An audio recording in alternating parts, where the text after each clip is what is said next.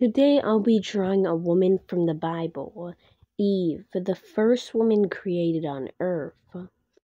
God assigned Eve and her husband Adam not to eat from the tree of the knowledge of good and evil. One day Eve was wandering around the Garden of Eden when the serpent approached her and tried to get her into eating from the tree of the knowledge of good and evil.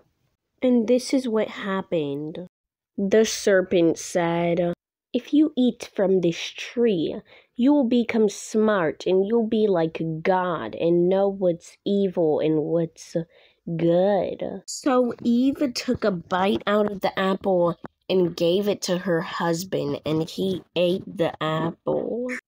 God got angry because they did not pass his test, so they had to face consequences. So God kicked them out the Garden of Eden, and God also took the legs from the serpent, and now the serpent has to walk on their belly. Adam and Eve realized that when God assigns you to do something, you do it. You have to obey his commands.